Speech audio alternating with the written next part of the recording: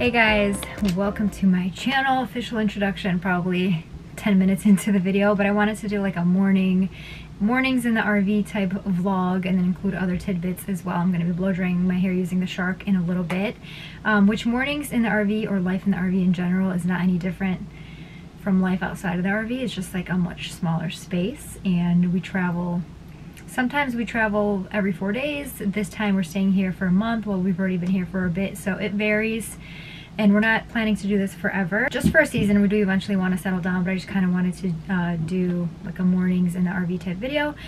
But I took a shower. I probably shouldn't have done my makeup either, but I wasn't planning on going to the gym. But since the laundry takes like 45 minutes, I was like, let me just kill some time and go to the gym. I was doing the 3-12-30, but 30 minutes is such a long time. So I did it for 20 minutes. And I feel like you still get a really good workout in. I gotta work my way up to 30 minutes. I feel like it's doable. It's just that I'm not one of those people that likes doing like treadmill, elliptical type workouts for 30 minutes. I get bored. I'm just being honest. But you still get a really good workout in. Like you could feel it in your hamstrings, in your glutes a little bit, especially with that incline. So I've been really loving having a little gym here where we are staying at. They also have a pool, so we've just been really loving this whole location in general. They have like Target nearby, Walmart, the mall, so much to do. We're not too far from Houston, so it's just been really nice staying here and having more of like a versus like stay camps. I've been liking it. Also, I wanted to mention regarding the element powder that I used. I only used half the pouch this time, and I feel like it makes such a big difference compared to, I couldn't use the whole pouch. It's too salty for me. I didn't like it. Wasn't a fan. I just felt like I was drinking Gatorade, but with like extra salt added in. I don't know, I wasn't crazy about it. So I used half a pouch this time, and I feel like it's so much more enjoyable. But I've never really talked about the Shark in a video, and I've had it since before even Christmas time, probably like November or something like that. And I use it here and there. Honestly, I haven't used it too much. I thought I would use the curling option a lot more. That's what really excited me about this, because it was kind of like the Dyson. At this point, there are 1,000,005 videos out there regarding the Shark versus the Dyson. I've never used the Dyson. I don't know. I can't speak on it, but I can speak on the Shark because I have used it. And I like it because it's kind of like an all-in-one. So it has a, well, at least the one that I have, it has a round brush attachment, a paddle attachment, and then it has the 2 curling attachments here, so you can switch from side to side. And then you have this nozzle here, and that's everything that it comes with the model that I have. It's great for blow drying your hair while styling it, kind of like a blowout all-in-one. I just did a video not long ago sharing how to achieve that blowout type look with like lift at your roots just with a blow dryer and a round brush. So I don't think you need something fancy or expensive like this, but if you like the curling attachments, then I feel like this is nice. The Shark, a lot of people have mentioned that the Shark gets really hot, and I agree it does on the hottest settings. At some points I can literally see steam coming from this. That's how hot it gets, so it does get really hot. But you can always lower the temperature, so you don't have to use it at that highest setting. But some people actually like the hot setting, because I've read comments saying like, oh, I have really like coarse frizzy hair, so the higher heat setting is better for my hair type. So I guess it just depends. I also have the IG Inglam from Amazon, and that one is nice. That one doesn't get as hot.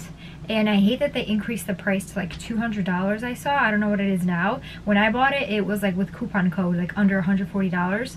So I hate that Amazon sellers do that based off of demand. They will just like increase the price like crazy. Whereas brands like Shark and Dyson, they kind of have like a set price. Sometimes they'll have sales, but unless you're buying from a third party, their price is their price. So that's the thing with Amazon sellers. I don't like that. It is nice. It's pretty decent quality, so if it ever goes back to like $140, I would say grab it because it's pretty good. But at $200, I would say just get the Shark. Add in a couple, like what, it's like $60 more or something like that, and just get the Shark. It's not worth getting the IG Inglam for $200. I wouldn't do it. I only bought it because it was like, I was like, wow, $140, that's a pretty good price, or how much I paid. So I just wanted to share a little mini tutorial of styling my hair using the Shark finally, since I never really used it in a video. And what I do is I use it on the highest heat setting, honestly, I'm just being honest. And what I'll do is kind of like hold it at the root a little bit, and then brush it through, and I'll do that for the entire head. And then when I get to like my curtain bangs, that's when I like to use these guys right here to kind of give that curtain bang thing.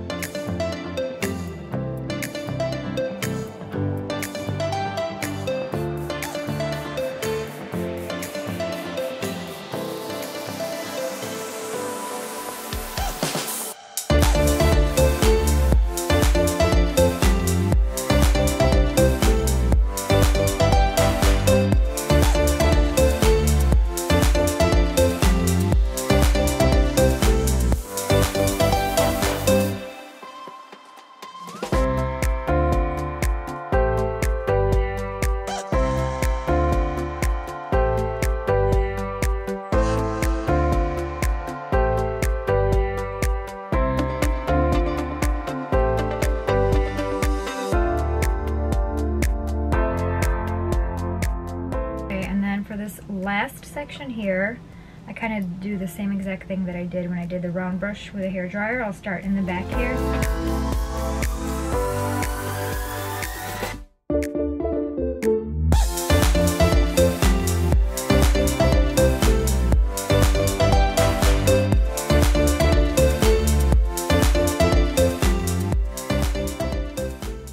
Okay, I didn't dry that front section all the way because I'm going to use those curling attachments. I'm going to switch out the attachments. Be sure to hold it at the tip here because this does get really hot. And just pop this one out. I'm going to pick up one barrel. I'm just going to use one.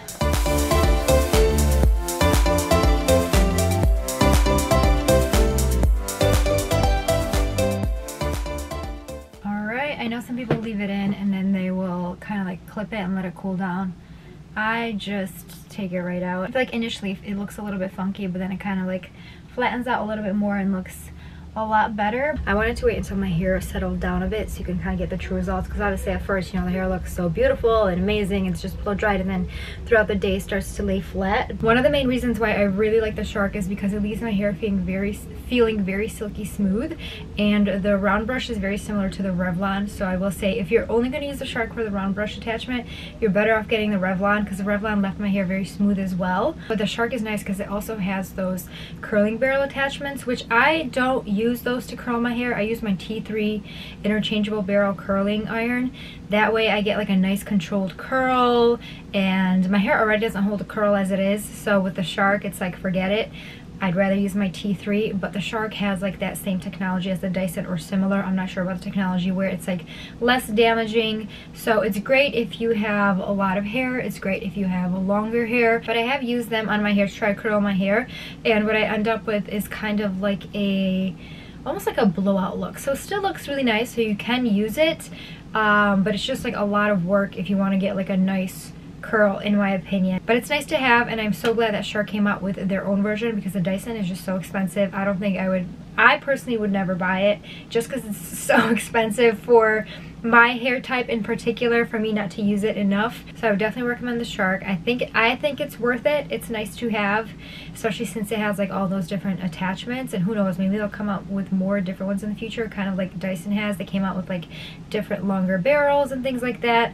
So I would say it's worth it. Definitely grab it. It's a little pricey, but it's a lot more affordable than the Dyson, and I would recommend that one over the IG Inglam one. Is nice. If IG Inglam decides to lower the price back to what it was, like under $140, then the IG Inglam one is nice to have as well.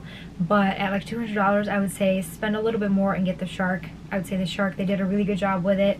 It works well, and I do like having it. I would recommend it. So those are just some of my thoughts on that. I have to go pick up the laundry now and fold it. My husband went to go run some errands with the kids, so I think I'm going to finish the vlog here. I just kind of wanted to get into the groove of vlogging. I've been vlogging every single day since like Friday, I think. I prefer sit-down videos where I can like share directly about a product, but I also like vlogs because then I can share about like random stuff, like literally just random stuff.